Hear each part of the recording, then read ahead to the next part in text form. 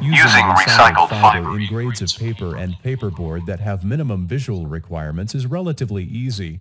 But what if we wanted to make recycled pulp for a grade which has brightness and printability requirements? Newsprint is a good example. Newsprint makes up about 11% of all paper and paperboard produced worldwide, which amounts to about 36 million metric tons produced per year.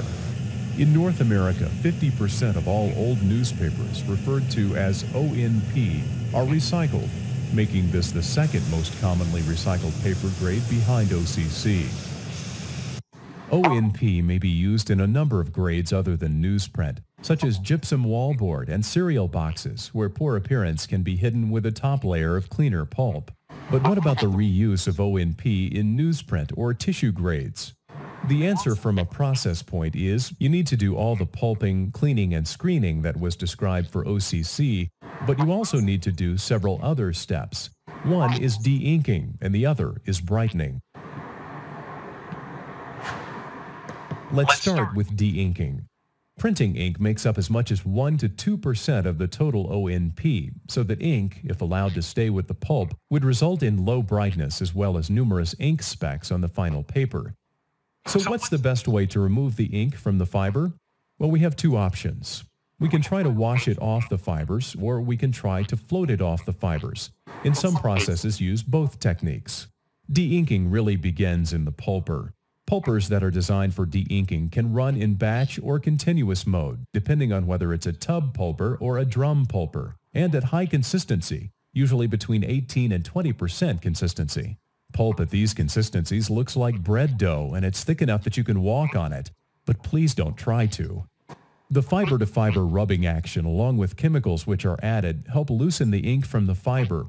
Once a batch of pulp has been processed in the pulper, it has to be diluted from high consistency to around 4 to 5% consistency so the pulp slurry can be pumped to the next steps in the process.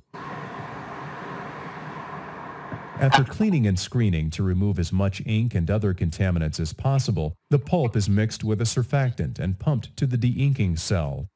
In the ink flotation cell, air in the form of very small bubbles is mixed with the pulp slurry at around 1% consistency, and the ink particles attach themselves to the air bubbles.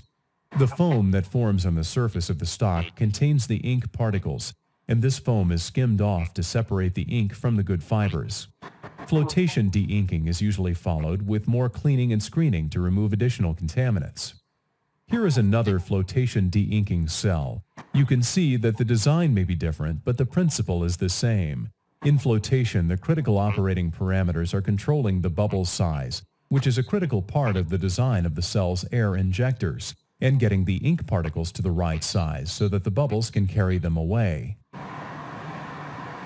Some de-inking plants have two stages of flotation with a dispersion stage between them. Dispersion is a way to mechanically remove more ink from the fibers. The first flotation stage removes the softer inks that are loosened in the pulper, and the second one, after dispersion, removes the harder inks that need to be loosened from the fibers by the high-consistency rubbing action of the dispersion step. Dispersion machines are either kneaders or refiners. Kneaders have two large screws rotating in opposite directions that impart a lot of shear on the pulp. Refiner-type dispersers have two discs, one which rotates and one which is stationary. As the pulp moves between the two refiner discs, the shear on the pulp knocks the ink particles loose from the fibers. In either case, the effect is to apply a lot of power to the high-consistency pulp slurry so that the fibers rub together, forcing the ink to break down into microscopic particles that can be removed by the next steps in the process. Another option for de-inking is washing. Chemicals are mixed with the pulp, which cause the ink to emulsify in much the same way that you'd wash oil or grease from your hands. Once the ink is soluble, it can be washed from the fiber on side hill screens or other washing equipment. It usually takes several stages to effectively wash the ink from the pulp. Washing efficiency depends mostly on how much ink-laden water is removed. As you can see, recycled paper is a prime source of fiber for the paper industry, and we're nearly at our goal of recovering 50% of all paper used in the U.S. That's almost 50 million tons of paper that doesn't end up in the landfill. However, recycling of paper creates problems as well as solutions. It's important to remember that the more the pulp is processed, the greater the losses in both contaminants and fiber, and the lower the yield. De-inking removes a lot of small fibers as well as ink particles, and this sludge must be properly disposed of by landfill. For example, the yield for a de-inked pulp may be 70% or less. That means 30% of the waste paper that entered the mill ends up being hauled back out of the mill as sludge. Processing chemicals are also expensive, and recycled pulp may end up being as expensive or even more expensive than higher quality kraft pulp. From a pure processing standpoint, recycling is most efficient when the waste paper is reused in paper products which don't have as high appearance requirements. This is the end of the lesson on recycling of paper. Recycling begins with the collection of waste paper and paperboard. By keeping contaminants out of the waste,